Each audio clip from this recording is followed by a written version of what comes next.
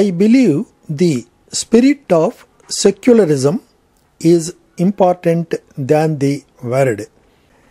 One can call it secularism or use any other word in any language, but the essence of it all is peaceful coexistence. Arguments over the non-presence of the words secular and socialist in the preamble of the Constitution and their addition to it later do not make any sense, because India as a nation has always been secular in its outlook. If we take the past 1200 years history of India, the country has always been secular. There was peaceful coexistence between all communities until the British came here. There was never a riot before 1857 as far as I know. Even the fights between Akbar and Maharana Pratap or those between Shivaji and Aurangzeb were for power. They were never religious wars. There was never an assertion of the supremacy of religion. Whenever there were wars between Shivaji and Aurangzeb, there were both Hindu and Muslim soldiers on both sides. In the 1936 meeting of Muslim League in Lucknow, a resolution was passed which stated that we voluntarily will not eat beef and will not sacrifice cow with due regard to the sentiments of the majority community. Such was the spirit of harmony that existed in this country. Now, if the word secular is removed from the preamble, or if it is written 10 times in it too, it will not matter, because secularism exists in the spirit of this nation.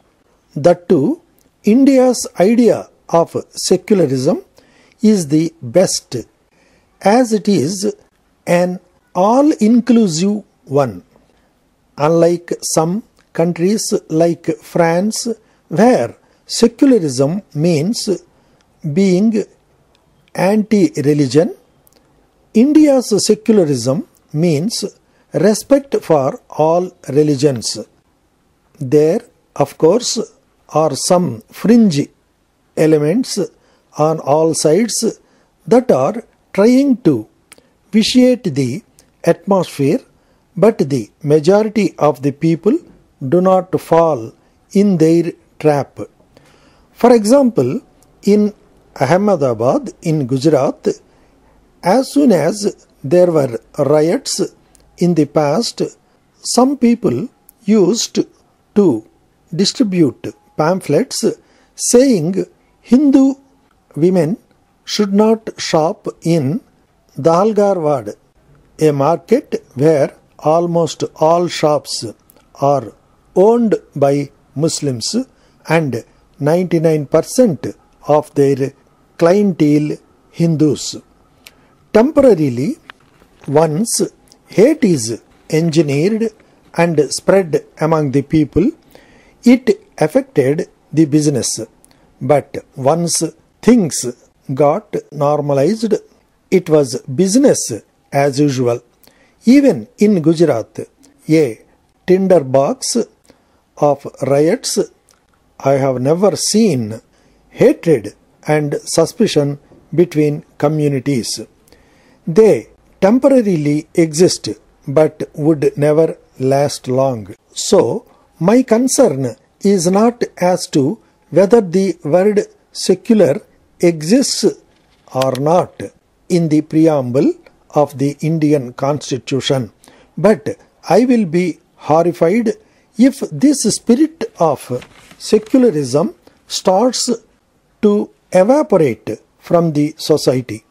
I have travelled to the interiors of Bihar and UP, where I met absolutely poor and illiterate people who had never heard the terms secularism or dharma-nirapekshata, but I saw an all-pervading spirit of secularism among them as they helped each other in life regardless of their religious beliefs. In Gujarat, there are villages which do not have mosques. There, Hindus open their house or temple doors for members of Tablighi Jamaat so that they can reside there until they start moving again. Intolerance is visible on televised debates, but in real life or in the society at large, people in this country respect each other's faith. Secularism is enshrined in the DNA of this nation's social life, and it cannot be erased by any means.